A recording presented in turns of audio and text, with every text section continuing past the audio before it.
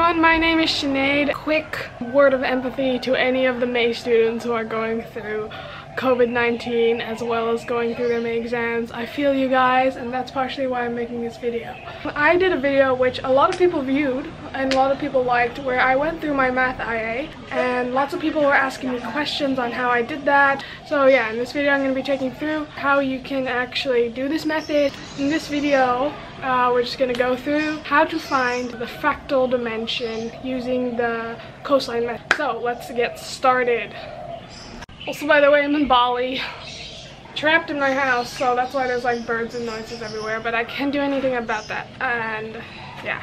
Right, so the first thing that you need to understand is what is the fractal dimension. Now, the fractal dimension is basically a number that tells you how complex the coastline is. Just for background information, watch these videos because they're going to really help you understand. Okay, so what the fractal dimension is that it's basically a number between 1 and 2 that tells you how complicated a coastline is. So a coastline, like for example, Great Britain, right? This coastline is super complicated.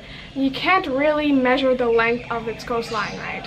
But what you can measure is how complex it is. And the more complex it is, the more closer it is to 2. So if it's a really smooth coastline, then it's close to 1. So for example, Great Britain compared to South Africa. Great Britain will have a much higher fractal dimension than South Africa because the coastline of Great Britain is so much more complicated than South Africa.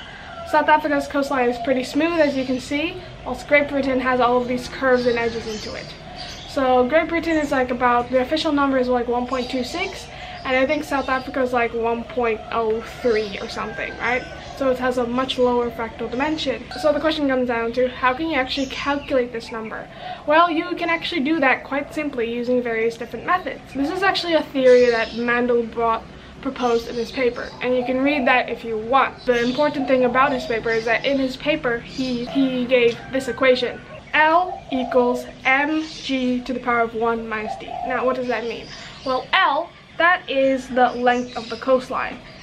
M is just a proportionality constant, G is the length of the ruler, and 1 minus D is the fractal dimension. Now, don't worry, this isn't as complicated as it may seem.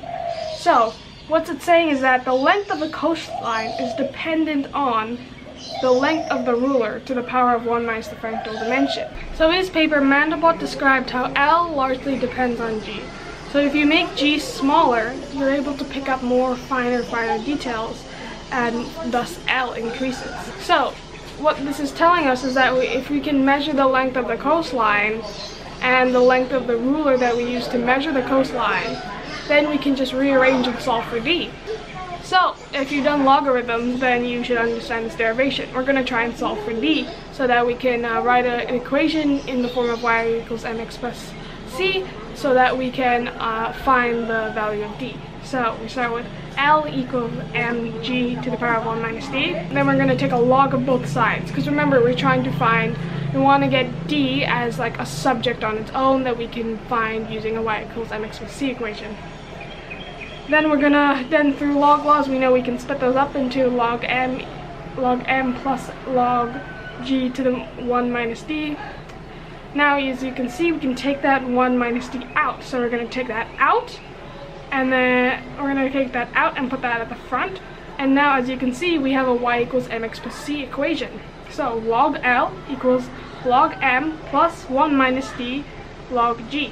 Now, if we make y equals log L, and log m will just be a proportionality constant that we can ignore, and then if we plot x as log g, then m will just equal 1 minus d. Now this may seem confusing, but if you've watched the videos that I've told you to watch, then you should be able to pick up and understand what's happening. So now, what do you actually have to do in order to plot this y equals mx plus c graph? Well, basically, as you can see in this equation, right, what we need to do is that we need to find a bunch of samples of the length of the coastline, and we need a bunch of samples of the length of the ruler. So what we eventually want is we want a table that looks like this. So in this example, I've done Great Britain. What I've done is I've placed a bunch of rulers on the edge of the coastline.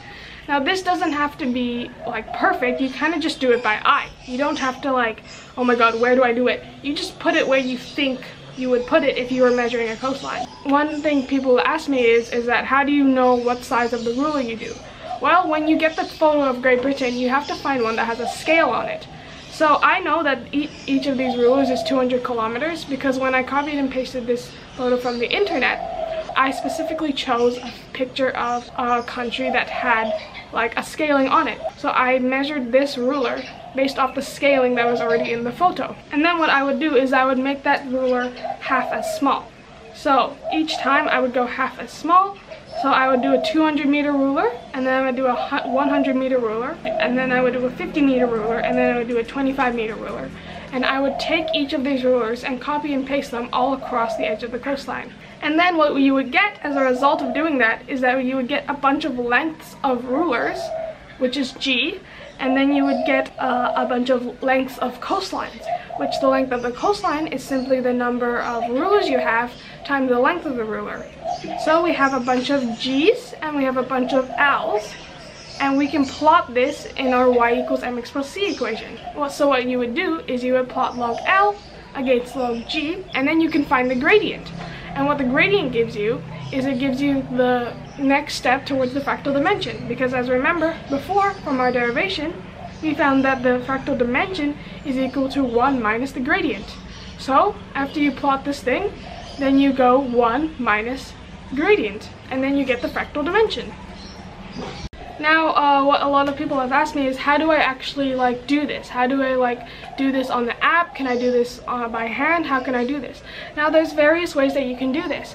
So how I did it is that I used Photoshop. So Photoshop is an app that you pay for, but you can get a free trial if you have like a credit card and you're willing to like, you know, do the few-week trial for that. But you know, some people may not be able to do that, so you're gonna have to try and find your own software to do this by yourself. So now we're going to go through an example of how I actually did this on Photoshop and how I made it work. So for example, if I wanted to find the fractal dimension of Australia, first I would go on Google and I would type Australia with scale, because it's really important to make sure you have a scale with it as well. And I would look at images. And I would try and find a picture of Australia which has a scale. So for example, this one, but that one's got a watermark on it.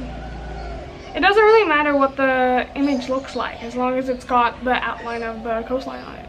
So for example, this one has a nice scale of 1,000 kilometers. So I'm going to take that image. I think I'll just screenshot it. Yeah. And then I'm going to put it into my photo editing software of choice. Photoshop is genuinely really good at this, but if you can't get Photoshop, torrent it, and if you can't torrent it, try and find a cheap free one online. But if you can get Photoshop, it makes things a lot better.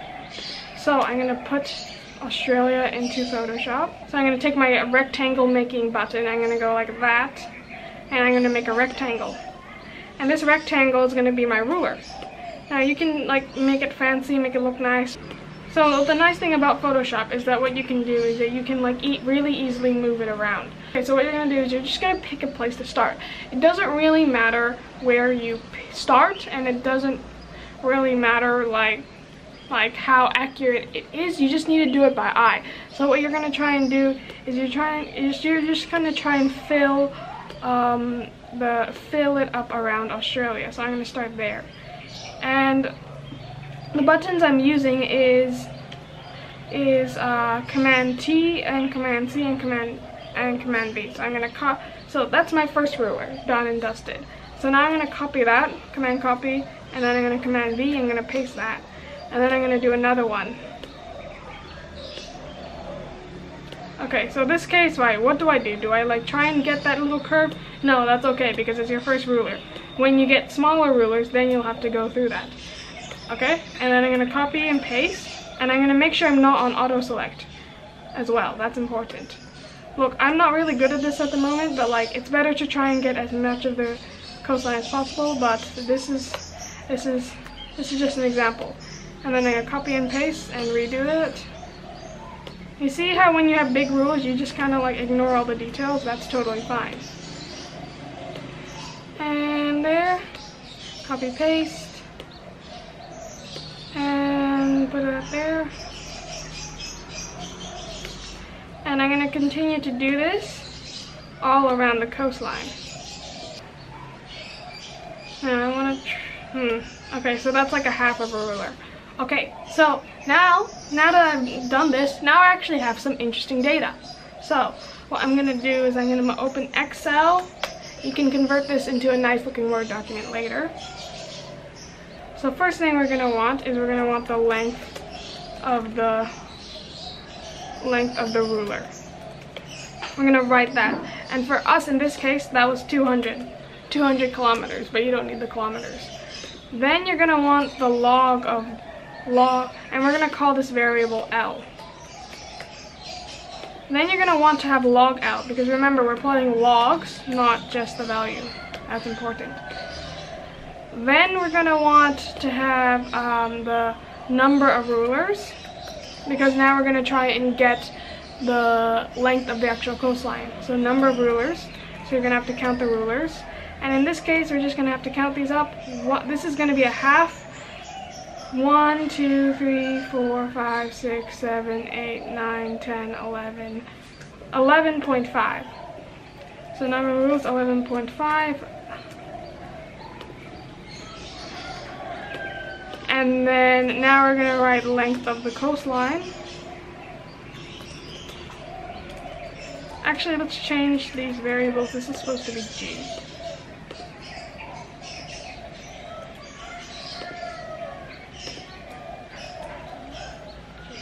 Length of the coastline is, what is the length of the coastline? The length of the coastline is the length of all of these black rulers put together. So all that is the length of the ruler times the number of rulers that there are. So this is just going to equal 200, because 2 times this. Yep. And then we get the length of the coastline. And then obviously we're going to need the log of the coastline.